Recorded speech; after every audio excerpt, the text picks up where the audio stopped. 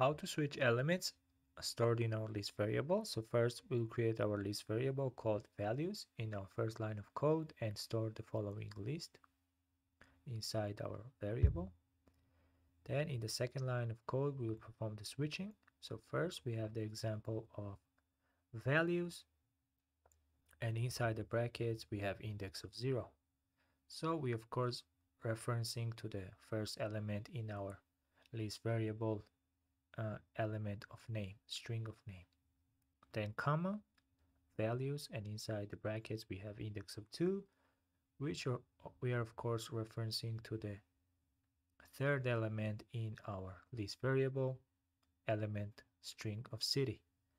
Then we have the equal sign, values, and inside the bracket we have an index of 2,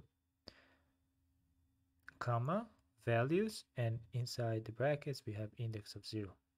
So what will basically happen is our index of 0 will receive index of 2, so name will be switched by string of city, and the index of 0 will go to index of 2, so name string will replace the city string. So when we use the print function, we will confirm that our switching has been successful and the values and elements switched sides and switched places.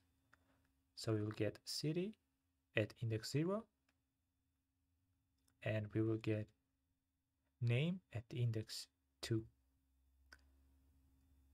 So we have successfully switched the elements and 8 places.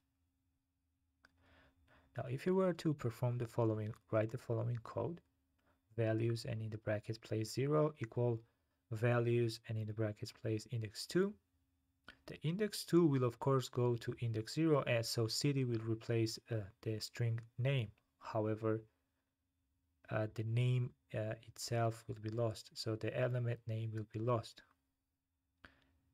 So of course it's safe to perform switching as the example above, as both elements will be saved and the switching will be successful.